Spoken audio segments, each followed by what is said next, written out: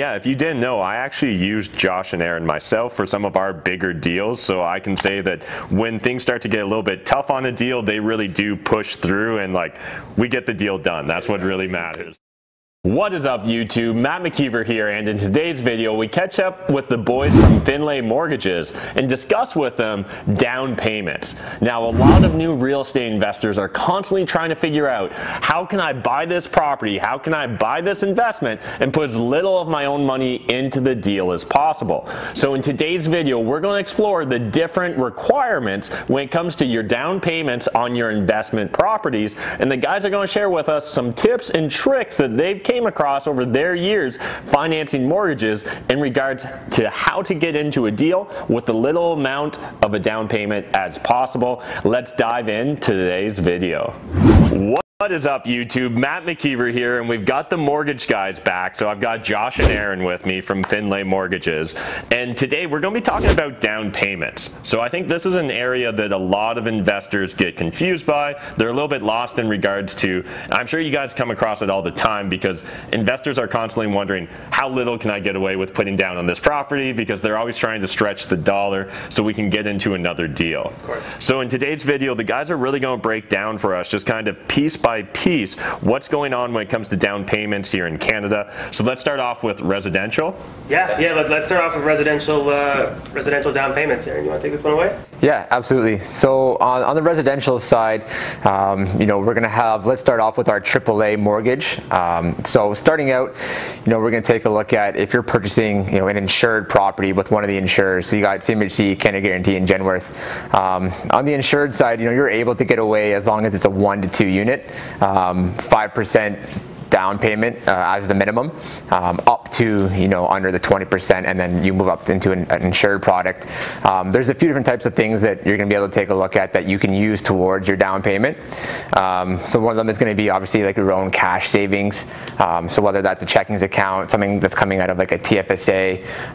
As a first-time home buyer, you are allowed to withdraw out of your RSPs as well too. So with your RSPs, it's going to be $35,000 for each applicant. One of the most asked questions that we usually get is down payment for residential mortgages, and what does that down payment look like? So we like to go through two different types of down payment. One is called traditional down payment methods and non-traditional down payment methods. So primarily traditional down payment methods are going to be saved from your own funds. They're going to be either a gift from a family member, savings, you can use RSPs. So the first time home buyer plan allows you to use up to $35,000 per person for RSP contribution. That being said, there is some sort of limit when it comes to using your RSPs for your down payment. You're going to be required to pay that back over 15 years. And basically the amount of money you take out is going to be tranched into 15 different pieces, and you're going to have to pay that back proportionally to the year that you would have to put it back into your account. Other than that, you have to make sure that the funds are in your account for 90 days. They have to be sourced specifically because a lot of banks and financial institutions have anti-money laundering laws that they are required to follow. So those are really, really important. So if you have put money in your bank account and you can't source it, you can't use that income. So don't come to us and say, hey, I got 60 grand in my bank account, I put it in last month. We can't help you, unfortunately. There are certain requirements that banks do need to meet. For non-traditional down payment methods, that is something called like borrowing your down payment. Yeah. So most AAA banks don't allow it, but B lenders do, and there are a few requirements that they look at. So one is that you can only borrow up to 10% of your down payment in non-traditional down payment methods. So for example, if you had a line of credit, or if you had a loan, for example, you could use those funds for your down payment. Something to keep in mind is it goes directly towards your total debt service ratio. Yeah. So we have to factor that monthly payment into your total monthly liabilities and then calculate your qualification that way. So, I mean, it does help in certain situations, but depending on the situation you're in, it may hinder you as well. So I think just make sure to have your mortgage broker crunch those numbers before taking a look at borrowing the funds for your down payment. Yeah, and let's maybe just explore that a bit, because I'm sure the audience is going to have questions in regards to trying to access, say, a home equity line of credit or just a general line of credit to help them with down payment funds. So do you guys mind just clearing up for the audience? If I borrow that money 90 days out and just let it sit in the bank account, is that now acceptable in regards, as long as my total debt service ratio is on side? Yep, so there's a few things you can do. You can borrow funds and actually put it in your RSPs as long as it's there for 90 days. If you have the 90-day history, you will have to debt service it through your total debt servicing ratios. But as long as you have the funds in your account, the 90 days, we can use that as a form of traditional down payment. Yeah, so it's really important that the funds have been in the account for 90 days and you can actually have the income to service the debt. If you can do that, then we can actually look at it as a traditional down payment method. Yeah, and then just touching on RSPs too, I would definitely recommend you reach out to a mortgage professional and talk to them beforehand before you kind of go ahead and take your RSPs out, because there are some obviously limiting factors when you use your RSPs for a purchase. So before you kind of go ahead and preemptively take them out, just make sure you reach out to someone and you know, make sure that that source of down payment is going to be able to fit the type of purchase that you're looking to make. So it's also really important to realize that we look at different loans separately. So if your home equity line of credit, which is a secured loan, and a regular line of credit, which is an unsecured loan, the balance on those are going to be reflected differently on your liabilities. So if it's a secured line of credit, we can use 1.5% of the outstanding balance of that as your monthly payment. Whereas if it's an unsecured line of credit, we have to use 3% of the outstanding balance as your monthly payment. Even though your payment's $250 a month, you know, the bank doesn't really care about that. They care about the 3% of the outstanding balance, which could be drastically different than what you're actually paying per month. All right, so now moving on with residential mortgages, something that's really popular with my audience is house hacking. So it's like my #1 life hack, really, in my opinion, is live for free. And so one of the best ways to live for free is really buy a multifamily, live in one unit, and rent out the others, and essentially get paid to live for free if you're doing it right.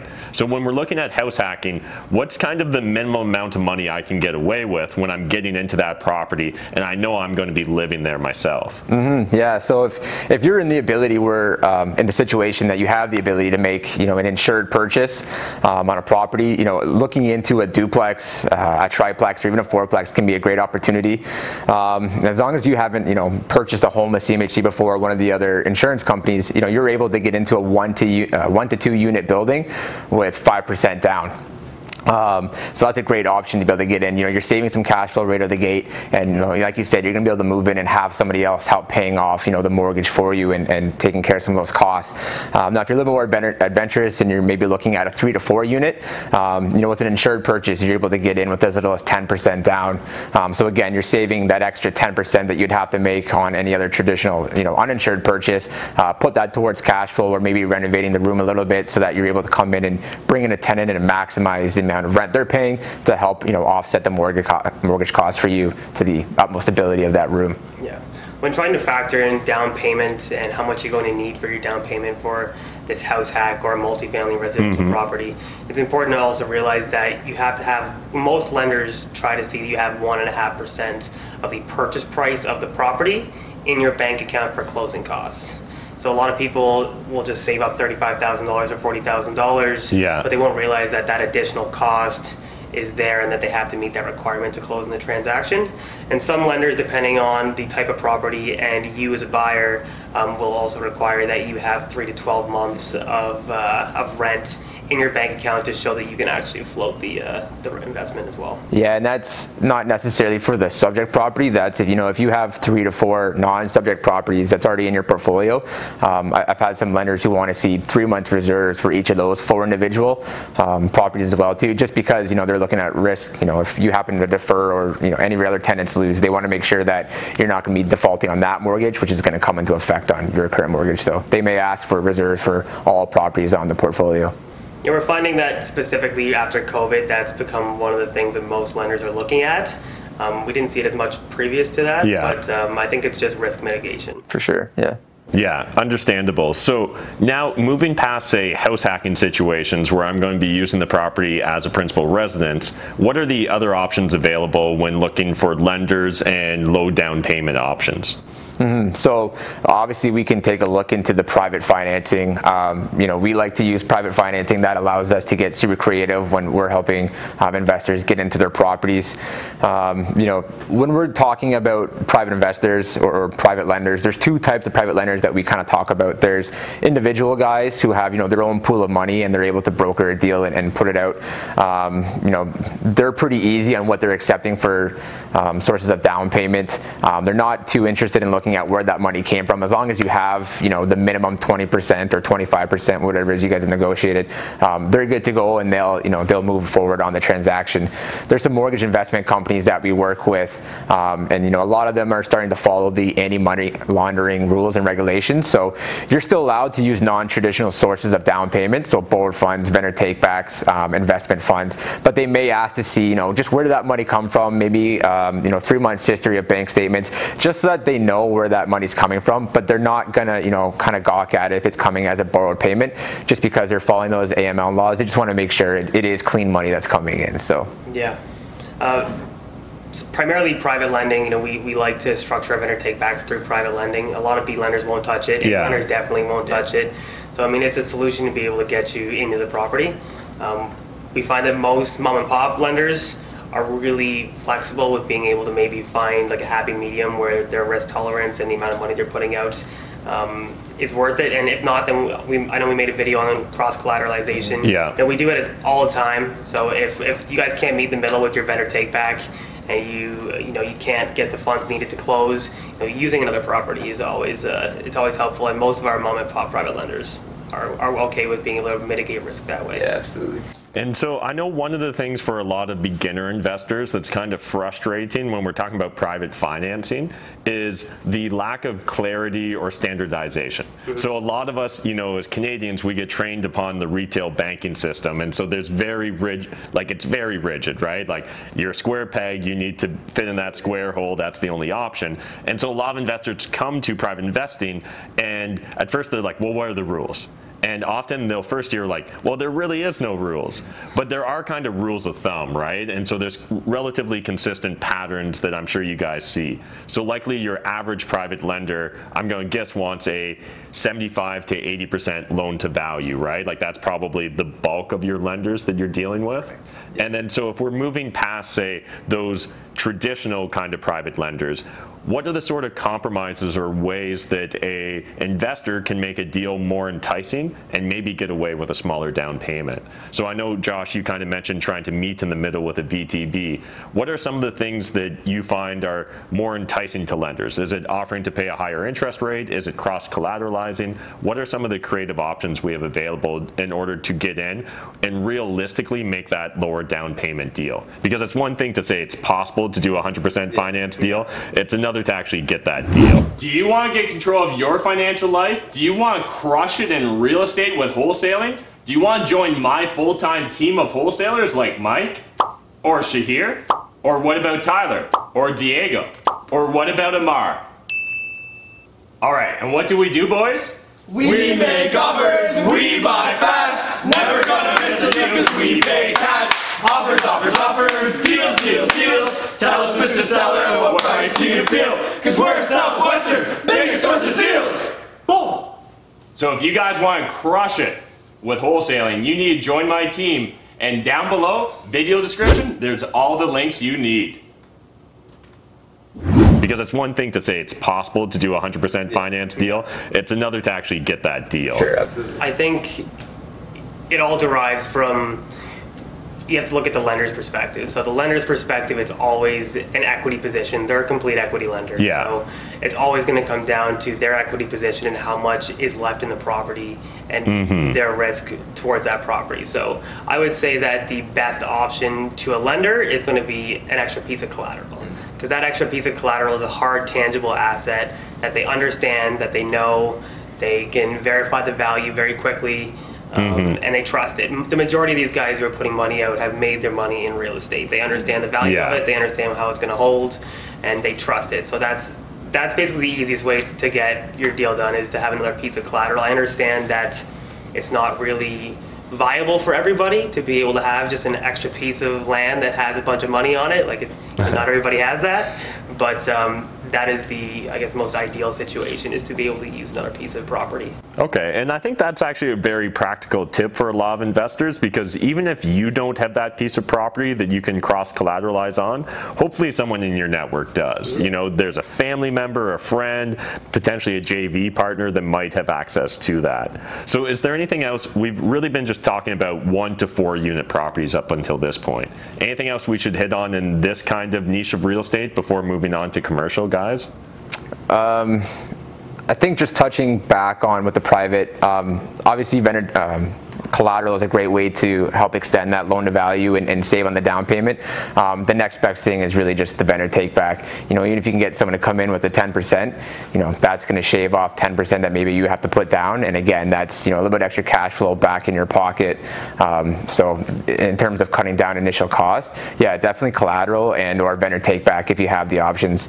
And so the logic behind why a vendor take back actually cuts down is that first place mortgage, their risk tolerance is still, they feel relatively safe because they're in first place, right? So if things go wrong, they're always made whole first, where the VTB would be in second place. So even though you might be at a 90% total loan to value with, say, an 80% first place mortgage and 10% VTB, from that first place mortgager's position, at least worst case scenario, you know, there's 20% equity in theory there first, where they can make themselves whole. Yeah, and you know, vendor takebacks essentially act as a private second mortgage, but you know, some of the deals that we've seen people getting on vendor takebacks in the cash flow tribe, I've seen a few people getting high loan to values at 0% financing, right? So, I mean, why would you take a look at a second when you're going to be paying, you know, 10 to 12% on that when you can get that same amount at 0% down, right? I mean, I would definitely go the vendor takeback route before taking a look at a private second to help get you in for sure. It would cost less as well. Yeah. You know, there's fees and there's rent on title and all that stuff as well. So a vendor take back would definitely be the most cost efficient solution before looking at a second mortgage. Okay, great. So let's move in now into the commercial space. So what's different and what sort of down payments are we looking at in the commercial space versus what we see in the retail 1 to 4 property space? Sure, yeah. So I think we spoke about it a little bit in the last few videos as well, but it's more of not fitting the square in the square box and the circle hole. It has a lot to do with, you know, the property. So we look at the debt service coverage ratio. Yeah. So depending on the tier of commercial lender, they're looking at 1.1 to 1.2 debt service coverage. We're going to look at the strength of the borrower. Do you have other properties? Is this your first giant multiplex property? Your credit. Do you have history in paying off credit? Is it established? How long have you had serious credit for? Yeah. If you're buying it through a corporation, your corporate financials, what do those look like? Is there history with those? Primarily, you're looking at about 25 to 35% down. If you're looking institutionally, possibly more, depending on the strength of you as a borrower and if you have the ability to pay it back. There are a few things that they also take a look at, which is a capital reserve. So do you have any money to be able to cover maybe some of the expected costs associated with the property? So does it need a new roof?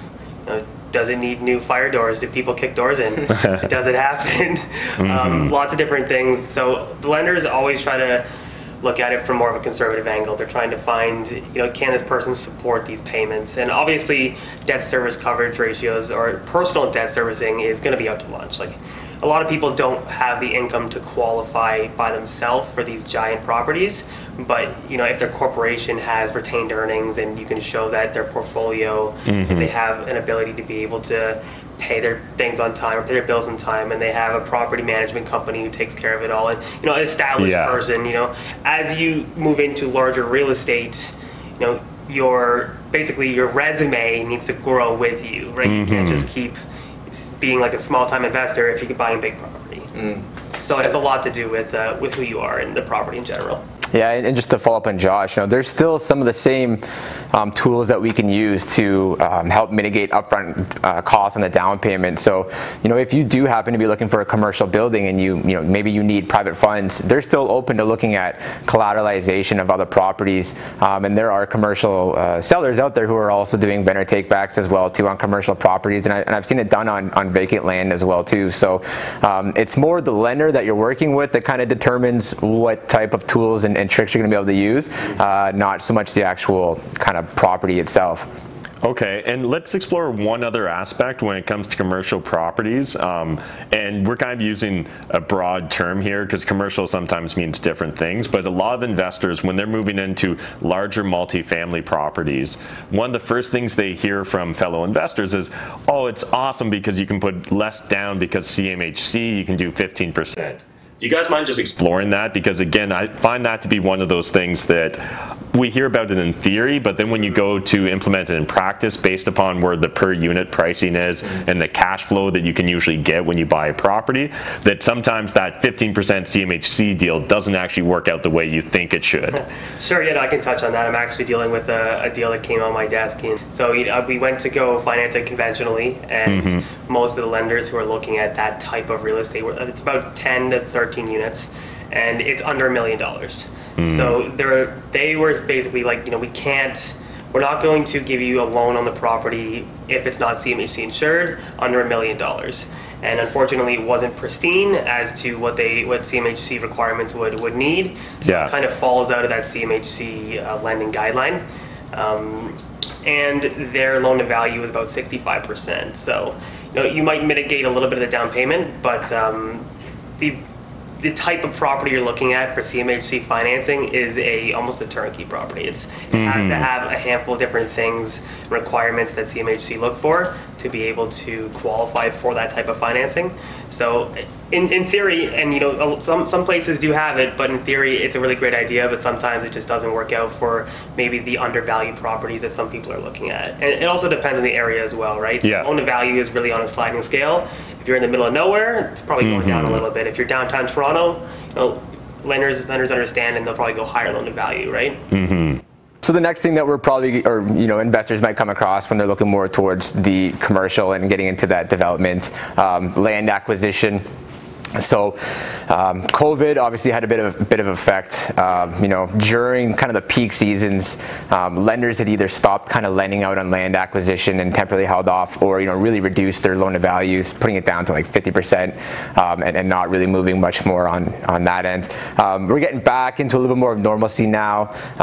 There's a couple venture capitalists and investment companies out there who are pushing land acquisitions up to 60-65%. There's a few things that it's going to determine, like where is the property? Is it located out in the middle of nowhere, or is it in prime area that's slowly being developed out, and you're just in the next tranche of developments? What does the land look like? Is it completely unserviced? Is it raw land? Is it service land? Has it passed environmentals? Is it site plan approved? Like, where is it at in that stage as well too? And then the application and the portfolio of the buyer, right? If you're a brand new developer and you're looking to do your first, small condominium development, or maybe you're just looking at putting up, like a 12-unit multifamily, what does your history look like? Have you been able to pull off these developments before? Are you successful with it? Maybe you have a joint venture partner that's going to bring some strength to it that has some previous experience. So lenders are essentially just looking at mitigating risks, and is this guy going to walk away from the project if if it gets difficult and he starts to run out of funds, or does he have the experience and the knowledge to be able to stick it out and complete it to fulfillment? So a lot of it has to do with your own cash equity in the property as well. So obviously 50-60% loan to value on land is a large cash position in the development to begin with, and then all the costs associated with either rezoning or changing to site plan approval, and all those different environmentals and reports and geotechnicals and all those things cost quite a bit of money. Most lenders, when you're looking for financing, are going to ask specifically for your cash equity position in the property, just because the lift in the value of the property once you rezone it to the highest and best use case, or like once you get the site plan approval, the value jumps quite significantly. So it's obviously extremely lucrative, but a lot of lenders want to see that you have skin in the game, because it's quite risky for them as a lender, because being able to sell off raw pieces of land can be extremely difficult at times. Awesome, guys. Well, that's a great breakdown when it comes to down payments here in Canada. If people want to reach out or learn more about this process, what's the best way to get in contact with you guys? Yeah, so we have a website. You can fill out a form on our website. Feel free to call us. My phone number is going to be below, and Erin's will also be below in the comment description. So just reach out. We're always happy to chat. We work all the time, 24/7, 365. If you need to call us at 10 o'clock, give us a call. It doesn't matter where you live in Canada, BC, out east. Halifax. We take all the calls, guys, so feel free to reach out. We're always happy to talk. If you just have any questions about starting your investment journey, anything in regards to specific questions for building or buying or developing, feel free to reach out. We're always happy to help. Yeah, absolutely, guys. Awesome, love it, guys. And yeah, if you didn't know, I actually used Josh and Ehren myself for some of our bigger deals, so I can say that when things start to get a little bit tough on a deal, they really do push through, and like, we get the deal done. That's what really matters. So again, in real estate, it is definitely a roller coaster, but it's important that you have great team members on your power team, because that's what's going to allow you to go the extra mile. And the money's in the 20s, so it's really about not getting it 80% done, but taking it that extra 20%. So if you guys are interested in reaching out to the guys, we'll throw a link to all their contact information down below. Otherwise, we'll see you guys in the next video. Thanks, guys. Thanks. Thanks again to the Findlay guys for breaking down the requirements when it comes to down payments, especially with investment properties here in Canada. If you guys didn't know, this is part of our Finance Fridays with the Findlay team. You guys definitely need to make sure you're subscribed, hit that notification bell, because every Friday we're going to be dropping great information and tips when it comes to financing your real estate deals. And I find this to be one of the most intimidating parts of the real estate investing journey when I talk to brand new beginner investors. So if you guys are currently struggling to get your deals financed, or you're not sure where to start, either you can reach out to Findlay directly, and we're going to throw a link to all their contact information in the video description down below, or jump into that comment section, hit us up with your questions. They're usually pretty good at responding, but if it slips through the cracks, we'll answer it on a future YouTube video. So make sure you hit us up in the comment section. Otherwise, if you want more great videos about financing, check out these Finance Friday videos with the Findlay team, or check out these videos. Again, we've shot a lot of videos with the guys so far, but we plan on shooting a lot more videos as well. So if you've got suggestions, if you've got critiques, if you've just got questions, hit us up in that comment section down below. Otherwise, I'll see you guys in the next video.